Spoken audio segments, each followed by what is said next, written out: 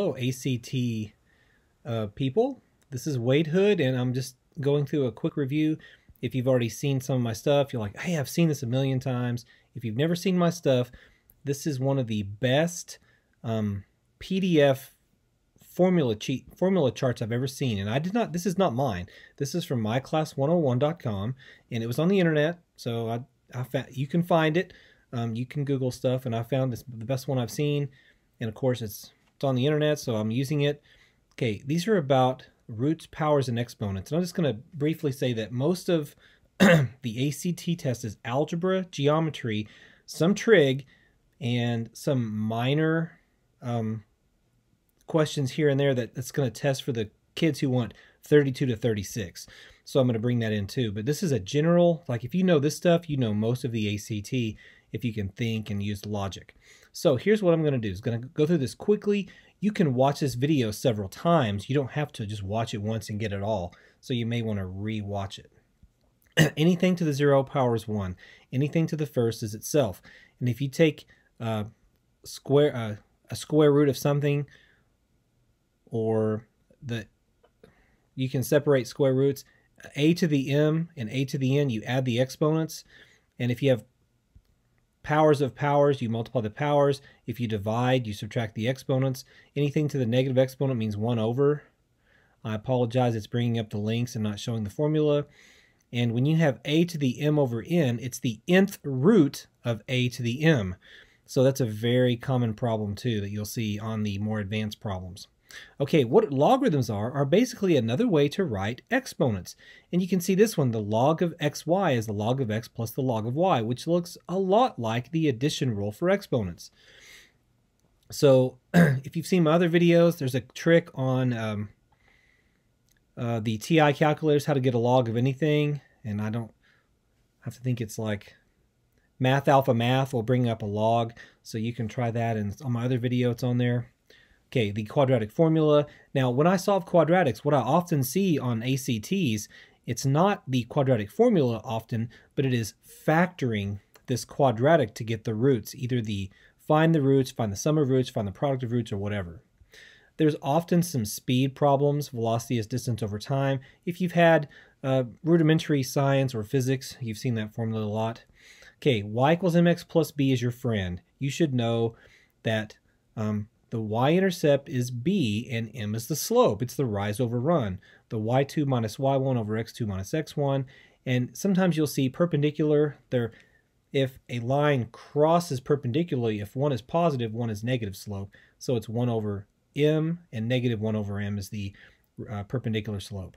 The distance formula looks a lot like the Pythagorean theorem, not theory, but some people always write the theory instead of theorem. And midpoint is very popular, but you can often draw that pretty easily. Okay, triangles, 1/2 base height, 3, 4, 5, 1, 2, square root of 3, 1, 2, rad 3. And when I was learning these things, we call them rad for radical, the square root symbol. Rad is shorter than square root. A 30, 60, 90 triangle has some special things about sine, cosine, and tangent as well, which we'll talk about later. Isosceles, 2 equal sides, equilateral. I've never seen this formula used much because you can always break it into two 30, 60, 90 triangles, but I've seen it in other places. Pythagorean theorem, there are some Pythagorean triples you should know. Of course, the 3, 4, 5 and the 6, 8, 10 is a multiple of 3, 4, 5.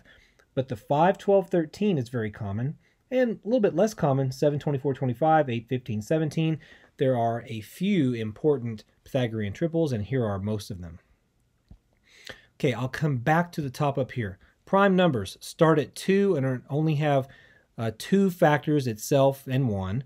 Perfect squares, if you've had some other, like in Texas number sense, you know some of these squares and you see these often. Your calculator can do them, but the more number sense you have, the better you're going to score.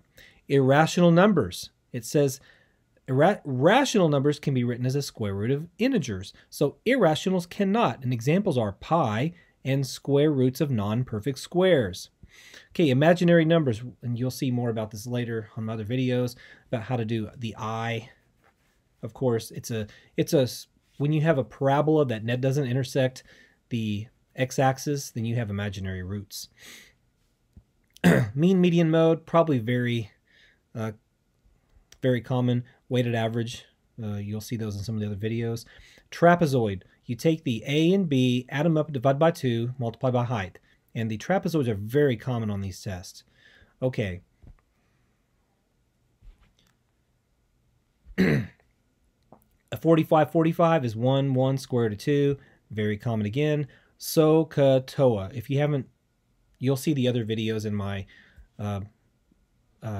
playlist for SOHCAHTOA, but you're going to see problems on SOHCAHTOA, 2 or 3 or 4, depending on the type of test. Okay, this question right here, I've often see it like they give you the formula for it, but the sum of angles in a regular polygon, it's 180 times n minus 2. For example, if n equals 3. For a triangle, 3 minus 2 is 1 times 180 is 180. And then if n equals 4 for a quadrilateral, 2 times 180 is 360. So, and it gets more larger numbers with n. Okay, the center angle and all the measures of the central angles of a circle are 360. So that's very common too. Area of a circle is pi r squared. They don't have it here, but surface area of a sphere is 4 pi r squared. There's the volume of a sphere. And those are not as common. Area of cylinders, if you have top and bottom of a cylinder, it's 2 circles plus the, if you cut a cylinder, it becomes a rectangle, and that length is 2 pi r times the height. It's length times width. So it's 2 pi r squared plus 2 pi r h, and the volume is pi r squared h. And often they give you those formulas. So that was a really quick, this is way too much, but if you know every one of these formulas and you know every one of these terms, you're going to be well prepared for the ACT. And of course on the next page of the PDF, it's like a blank, so you could fill it in.